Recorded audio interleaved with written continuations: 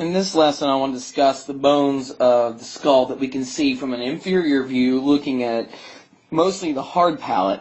And a few bones that we can see here from the bottom here is the maxillary bone. You can see here the vomer. Sphenoid, we can see this part of the sphenoid in here. The zygomatic bone we can see from an inferior view here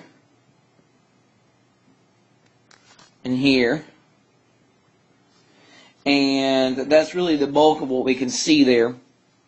Now I want to show you guys the on the maxillary bone we can see a structure here referred to as the palatine process of the maxillary bone. The palatine processes are here because they process towards this bone, the palatine bone.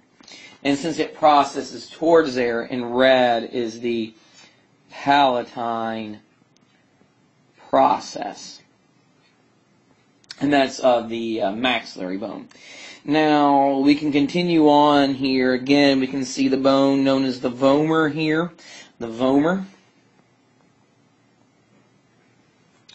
And also, you can see these guys here of the sphenoid bone, the structures here, the sphenoid, these, and these are called the pterygoid processes. Pterygoid process. And there are two pterygoid processes there. Some of the other things that we can see here, the foramen ovale of the sphenoid bone here, a little foramen lacerum here. You can actually see the temporal process of the zygomatic bone here, and then the zygomatic process of temporal bone coming off there.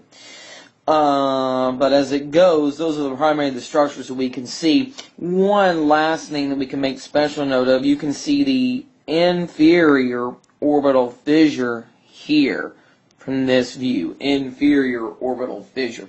And this concludes my little video on the skull that we can see from this view, and this concludes my video. Thank you.